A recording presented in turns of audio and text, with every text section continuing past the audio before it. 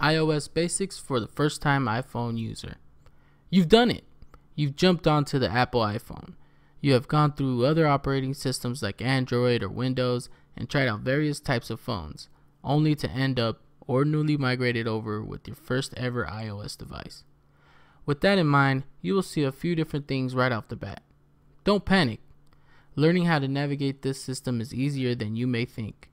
It all starts with getting the feel for the basics down, so then when you completely transition, it's pretty easy. If you have navigated from another touchscreen phone, then the transition is even easier. If you haven't upgraded for a long time and still using a dinosaur phone, then this will help you get acquainted with your new gadget. Keep a note, your screen may appear a little different depending on which version you had. So the Apple account. Register as soon as possible.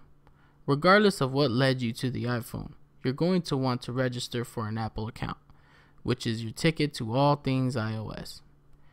You'd want to register this and create something that will help you navigate through the system. When you do this, you'll be able to set up payment types for iTunes, the App Store, and your own digital fingerprint. You can always do this later, but it's best to do it up front. With that in mind, open Settings, go to the App Store, and click Apple ID. All of this to register and update information and more. The Control Center. For a lot of things. The Control Center is going to help you connect, disconnect, change settings, and control a lot of apps. To access this area, you will need to look at Settings, then go to the Control Center.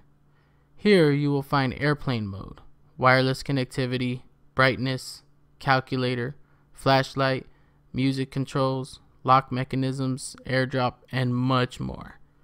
You need to get very familiar with this, because you will no doubt want to use it often. iCloud Synchronicity.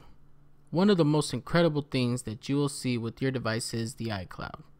You can go to Settings, then hit iCloud, and you'll be able to sync your device with all other iOS devices you may have. You will have many tabs you could turn on and off, and even back up your camera, music, images, bookmarks for Safari, and much more. Just in case your phone or device crashes, this syncing will help you out big time. Notification Center toggling.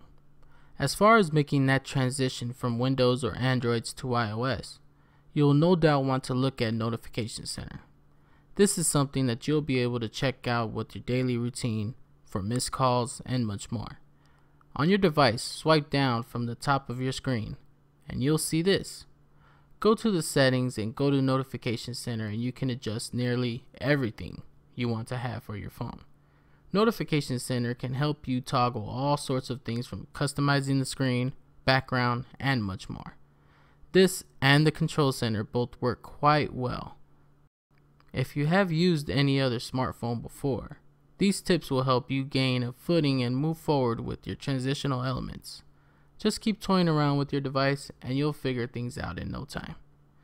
The iPhone, after all, is a lot easier to get used to. You'll see.